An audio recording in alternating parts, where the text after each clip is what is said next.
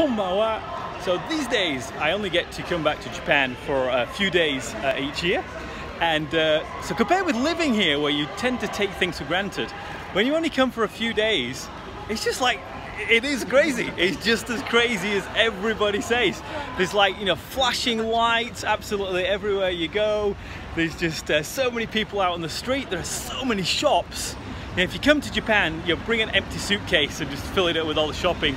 And there's just food everywhere.